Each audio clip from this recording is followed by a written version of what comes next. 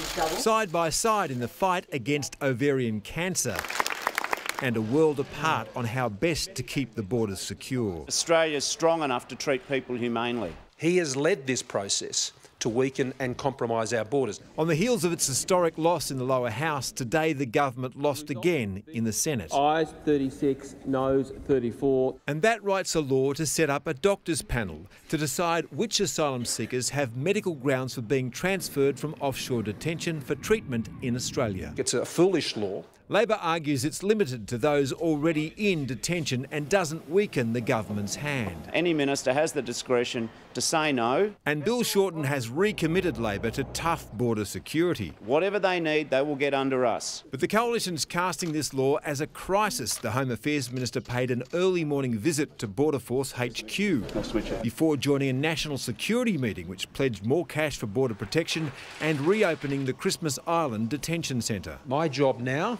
is to ensure that the boats don't come. This government is addicted to scaring people about boats. Today was telling because Labor might have picked this fight, but it's the Coalition that wants the brawl.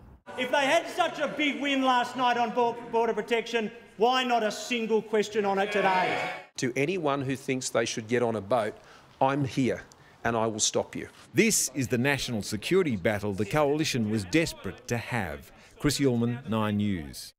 And the Nine Network's Renee Henry is in Indonesia for us, where the Australian government says there are up to 14,000 asylum seekers waiting for our border security to ease. Renee, is the Prime Minister right? Could this see the people smuggling trade start up again?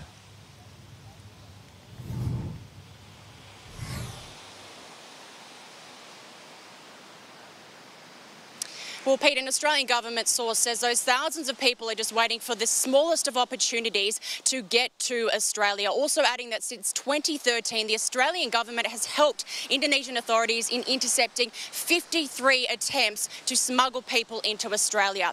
Bill Shorten and Labor insists that this will not see our borders weakened, instead calling it a scare campaign by Mr Morrison. Will the Medivac bill be enough to see people risking their lives in order to seek asylum? Well, I'll be catching up with those refugees in coming days. Pete. OK, Renee, thank you.